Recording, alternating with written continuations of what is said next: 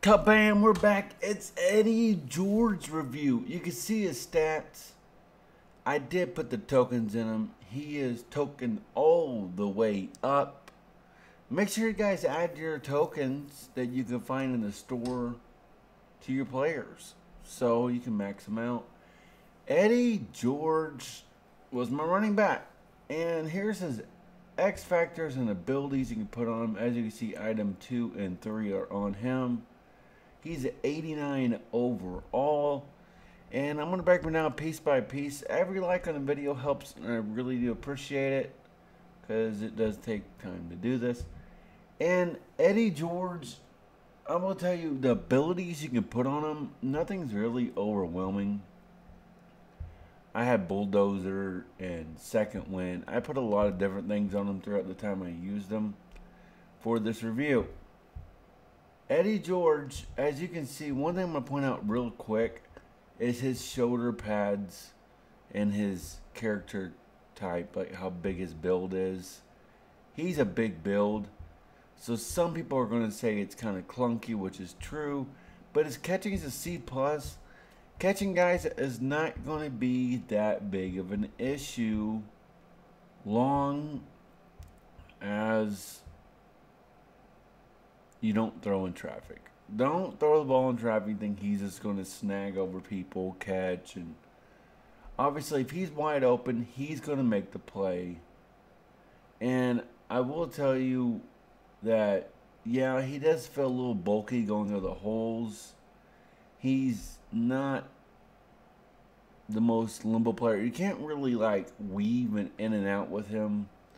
Some running backs are obviously better at that. His spin's a C, guys. I would stay away from it. Running straight forward downhill is going to be who he was in the NFL and who he is in this game. And this being a really early version with him, he's more of a one-trick pony with running downhill. His juke is also B-. I did have a double juke with him. That was nice. But for the most part, it's going to get you in more trouble. I did show some hit sticks here, like that one. He doesn't really fumble. He's going to be dependable. Tracking's a B+. That's where he's going to shine.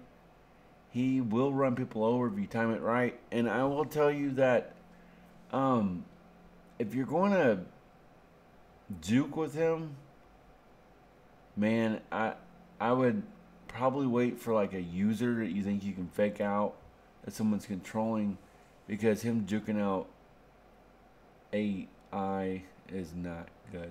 He's not going to really juke out a computer. Anyways, break tackle's a B. I really didn't notice something too special with him throwing people to the ground. So, yeah, there's nothing really special about that. He's, as you can see in the gameplay, he didn't really break too many tackles. I was actually expecting a lot more in that category, and I thought that it would be better than it was, but it wasn't. But, however, Eddie George overall is a B. He is going to be usable, and if you call the right plays. But one of the big things I really want to push for you guys to know about this card is that he is reliable. So if you're in fourth quarter, third quarter, you need somebody to close out the game, he's not going to put the ball on the ground. So do keep that in mind. And also keep in mind, the message of the video is help others for no reason. Enough hate in the world. Encourage each other, help each other. That's what we do. That's what we promote here. And guys, thank you. I will see you in the next one.